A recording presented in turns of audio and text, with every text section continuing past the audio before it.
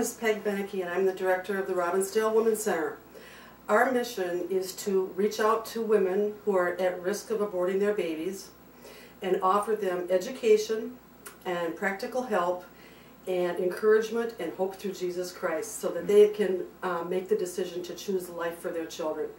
Since we opened our doors in 1992, over 1,500 babies have been saved from abortion.